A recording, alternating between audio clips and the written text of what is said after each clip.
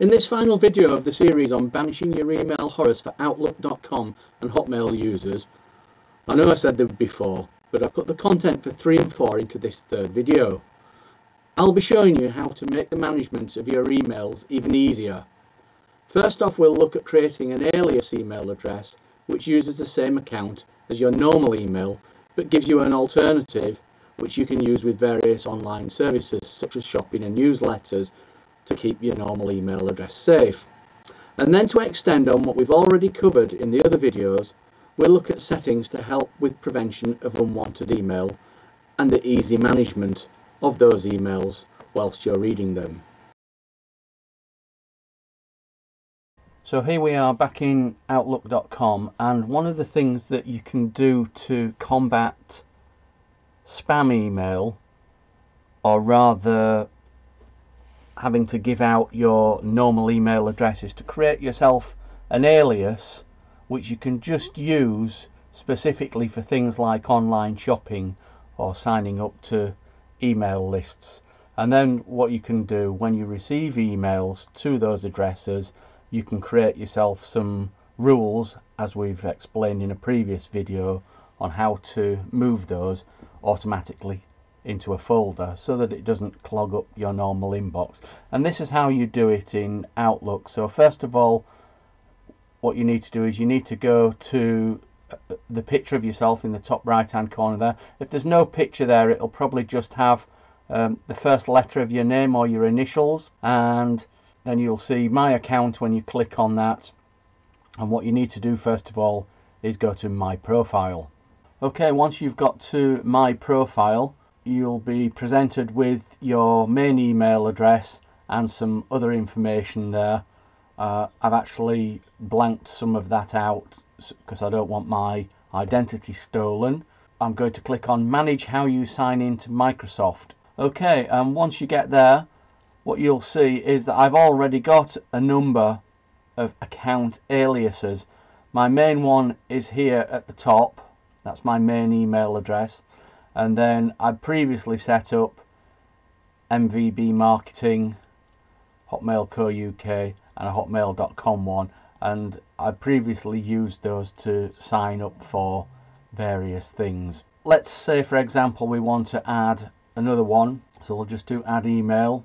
So we've got the options here. We can either add an existing email address as a Microsoft account alias, or the one that we're going to use is create a new email address and add it as an alias. So I'm going to go for MVB newsletters. Now if I'd have just put in newsletters at Outlook.com, it probably wouldn't have allowed me to have that because that's probably already been used. So I've just used the initials of my name to precede that, and then we'll just go add alias, and you can see that we've managed to add that now. We can check to see if that works by just sending a quick email to that address. So what I'm going to do is I'm just going to copy that email address to save me typing it. I'm just going to go to my normal email program because I don't use Hotmail a great deal. I'm just going to do a new mail, paste it in there, just checking to see if this email gets to my new alias. Testing.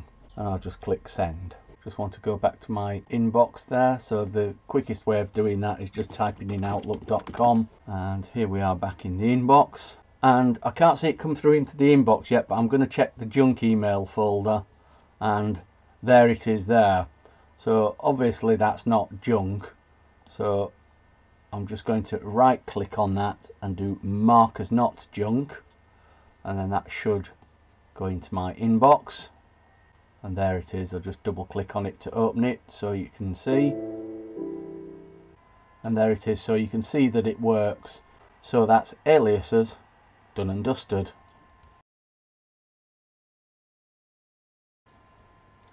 Another really useful feature that will help you to manage your email much more easily is if you go into settings again and go into email customize actions. You've got two sections in here. You've first of all got quick actions and you've got message surface. Now the quick actions will appear besides sender names and subject lines in your message list. So you've got the icons for delete, archive, pin, mark as read or unread, flag, and move to folder, and so on. You can see that the icons that you would get there. Move to folder is probably a good one to have there. It does only allow you a maximum of 4 actions there, though. That's the only disadvantage of it. So I'm going to turn the flag one off so that I can put the move to folder one, which would probably be more useful for managing email. The message surface ones are much more comprehensive, and these actually appear when you're actually reading the message, and by default you just get the reply all and forward. You can see the icons here with the little arrows on. What I suggest that you enable to help you manage emails more easily are delete and add to safe senders. So if you have an email message, for example, which keeps ending up in your junk folder, when you read it in your junk folder, you can add it to your safe senders list so that it won't end up in your junk folder again. You've also got, to go along with that, mark as junk and mark as phishing. Phishing for these emails that appear to be from your bank, for example, and actually aren't from your bank. Also block would be a good one, and create rule would be quite handy as well. We've looked at creating rules already, and I think those are the ones that I would have at least set up on there. We'll just have a look at this toolbar option to see if there's anything there that we want to have a look at. Can't see anything there. Click save, come out of settings. Okay, so let's just have a look in the inbox here to see. So there's one here from me, so just double click on it to open it, and so I could create a rule from that if I wanted to. So I'm going to create a rule from that because that's obviously from me.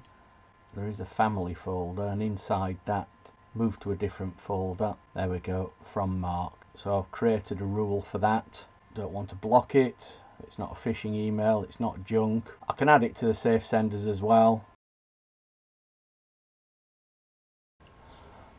Another setting that is probably useful to set, which you'll also find in email, junk email, and scroll down to the bottom, is these filters here. You've got only trust email from addresses in my safe senders and domains list.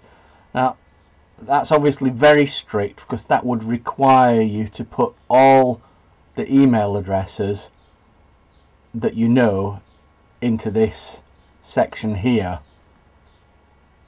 under safe senders. That probably take quite a while, but one setting which you should have turned on, I recommend by default, is this block attachments, pictures and links from anyone not in my safe senders and domains list. So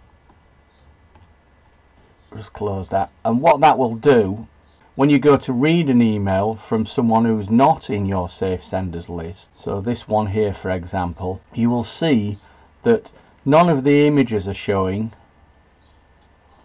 and the links should be blocked as well. And you can see here at the top of the email it says some content in this message has been blocked because the sender isn't in your safe senders list.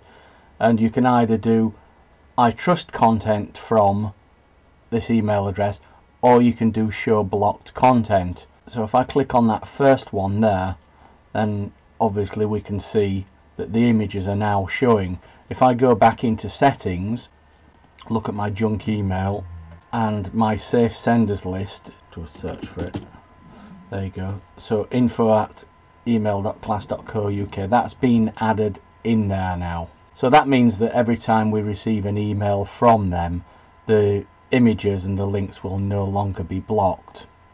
And that's also a good way of making sure that you don't inadvertently click links on something which looks genuine.